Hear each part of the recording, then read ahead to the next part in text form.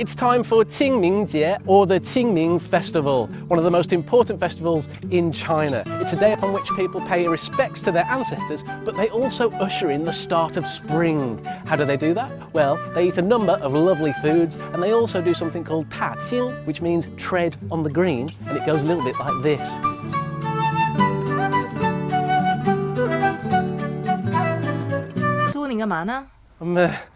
You know, 踏青。你就介绍美食吧。The food most commonly associated with Qingming Jie, Qingtuan. The Qing is a different character. This Qing means green glutinous rice balls. The green obviously represents the blossoming spring. Now, the green colour comes from something called aicao, or wormwood, which I'm not quite sure what it is, but according to the dictionary, it's a bitter aromatic shrub. So there we go. Now, these are very popular in the south, in Zhejiang, Shanghai, Jiangsu.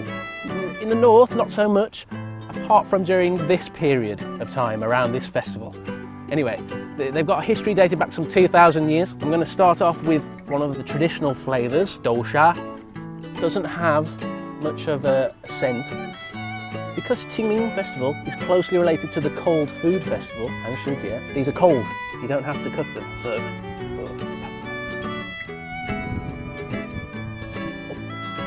Very sticky. It's somewhere between the sweet and the savoury. As you know, I do like dousha because I always think it's chocolate and then it isn't. Young people these days don't really know how to make these, but go back 50 years and everyone, or well, I guess everyone, pretty much knew how to make them in their homes. Now you have to buy them from the shop. On the advert they look great, they look brilliant, but when you're actually pulling them out and putting them on the leaves, it's a bit sticky. It tastes nice though.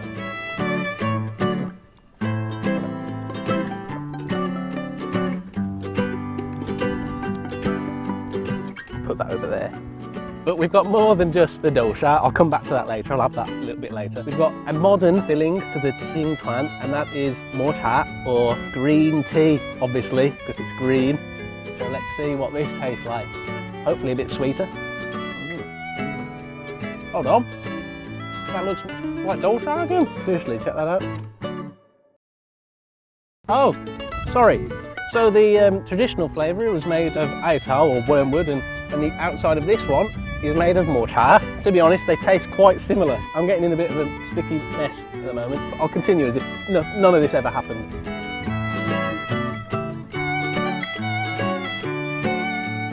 On to the next round of Qingtuan. They're a little bit like mooncakes because you can get so many fillings. So up next we've got manguo, which is mango, and we've got danhuang rou song, or egg yolk and meat floss. Anyway, I've heard that that one is quite popular online. It's something of a wanghong, like an internet celebrity like me. 不像你。 No, not like me. Anyway, this one's quite expensive. In fact, they're all fairly expensive. They're about 5 kuai per Qingtuan. Have a look, side by side. You can see they don't quite look the same, do they? The mango Qingtuan look perfect. The egg yolk and meat floss don't.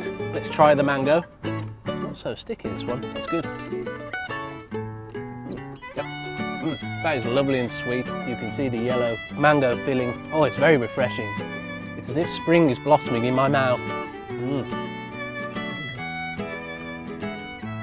Still a bit sticky. Sticky in your throat. However, this is much better than any mooncake I've ever had.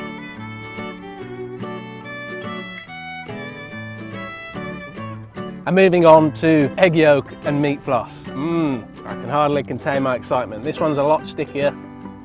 Let's pull it off the leaf. Oh no. Oh no, I can already see what the filling looks like. Okay, here goes.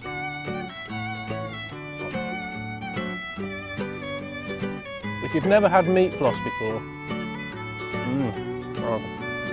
it's like sweet meat. That's horrible. I've got to spit it out, sorry. So there we go, they were both great, I'm going to stick with the mango flavour. You can keep your egg yolk and meat floss. I'll just stick with this.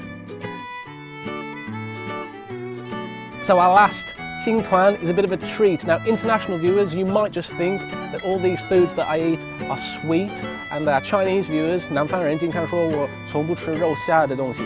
Well, this is meat. It has meat filling. It's actually dongsun shao rou, or winter bamboo and red fried pork, which is one of my favourite types of meat. Okay, here we go. Tastes a bit like a dumpling. Not really like Qingming, as to be expected with a meat filling. Unfortunately, we made these in the microwave, so the outside is a little bit hard. If you steam them, it'd be much more appetising.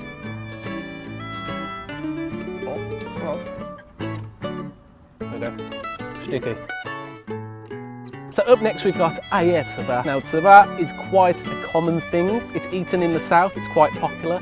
In the north, not so much. I've never come across it, but during Qingming you can obviously buy it. Now, the way to make this is you fry it. It's meant to be quite easy. You just pop it in, you turn it over on both sides, and when it goes a little orange, then it's done.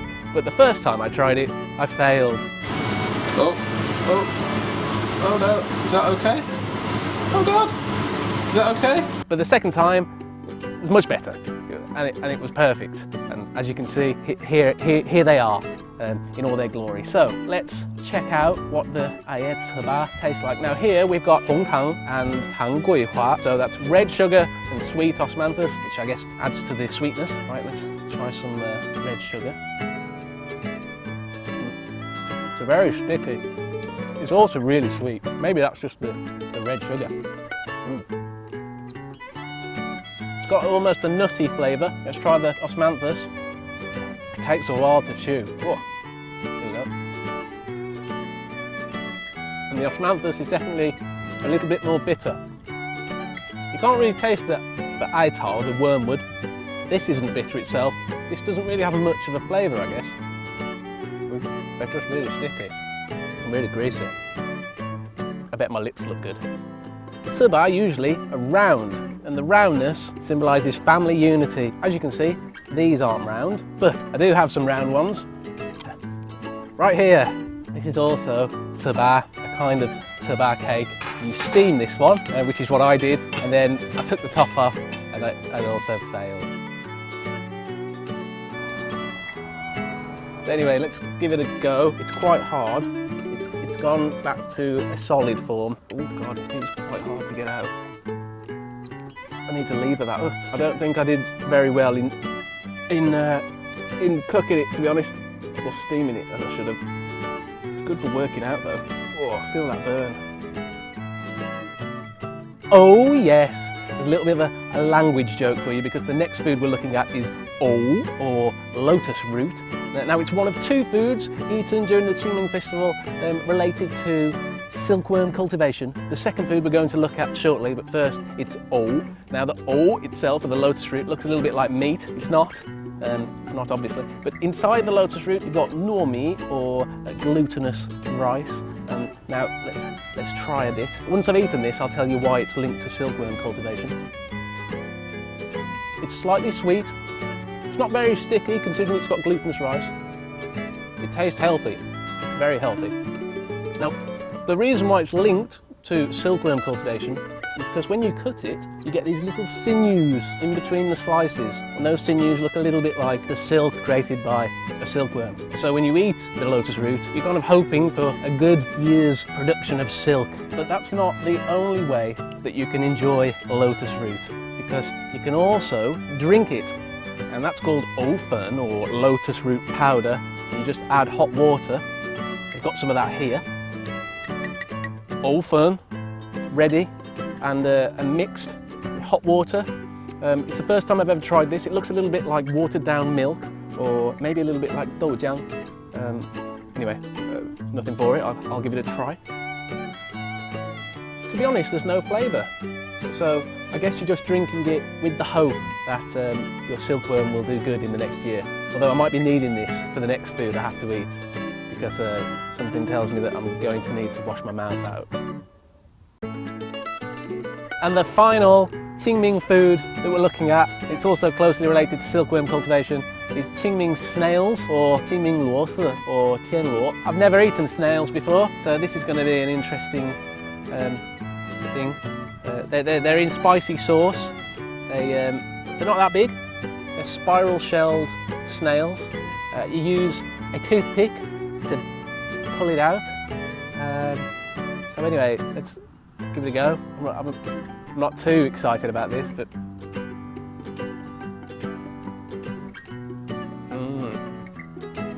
doesn't look the most appetising thing I've ever eaten. It's a bit crunchy and slimy and chewy all at the same time, but spicy, so it's okay. I can actually see there's more entrails there. That's not very nice. Some people, when they've finished, they throw the shells onto the rooftop. There's two reasons for that. The empty shells go onto the rooftop, and other critters and other little bugs live in the shells and don't eat the silkworms.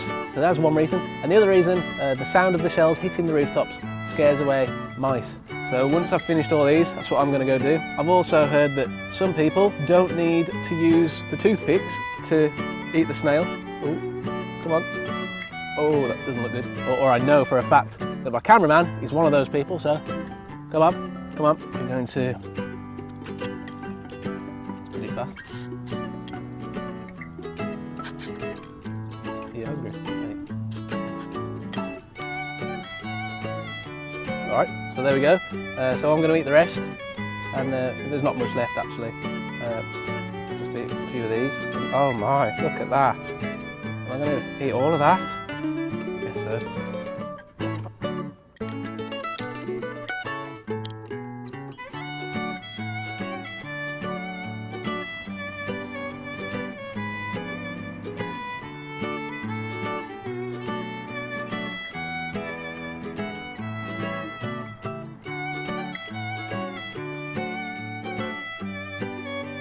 Oh yes, oh yes. It's got a lovely thumbprint in it. Traditional.